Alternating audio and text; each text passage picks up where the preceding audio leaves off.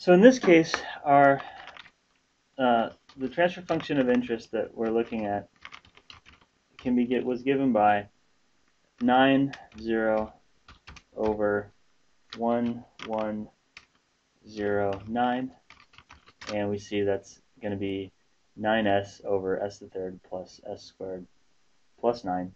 So we use our locus G and let Matlab think about it for a moment, and we end up with this plot. And we see that that is indeed what we got by hand, although albeit a much nicer version of that.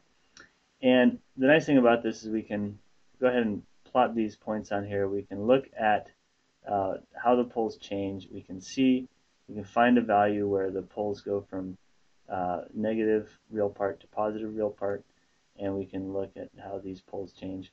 And we can see the gain associated with the pole as it gets closer and closer to 0. So for moderate gains, gains, say there's gain equal to 1 right there, right about there. And if I move this, I can find where gain is equal to 1. And that's going to be right near the imaginary, or maybe even exactly on the j omega axis. All right.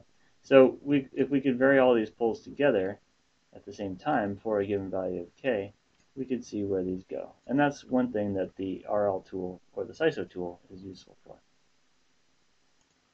For example, if we type RL tool passing G, we're going to get a window that looks very much like the SISO tool window, only here it's just specifically using looking at the root locus.